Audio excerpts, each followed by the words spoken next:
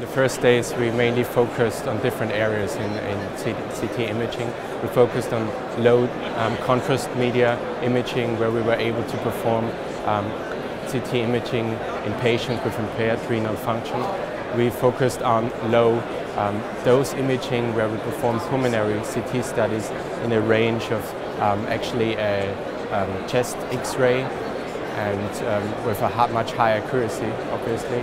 And we focused on super fast scanning, where we were able to perform pediatric patients without the need of sedation and still get motion-free CTs with high accuracy.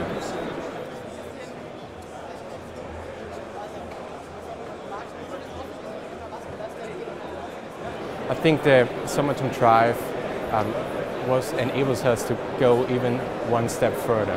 It's enabled us to precise and personalize our imaging individually to each patient. So for once, the low kV imaging, we are really able to significantly reduce the amount of contrast media, which is obviously in the clinical setting very important for seriously ill patients and diabetic patients and patients with low renal function. And for those patients, we are able to, there is no need anymore for those patients to be prepared for the examination with hydration.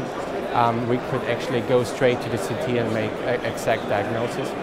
And the second part is the super fast scanning. So we are able to shift from MRI to CT the pediatric patients and are able to diagnose those patients with motion-free CT imaging and give the right diagnosis straight away.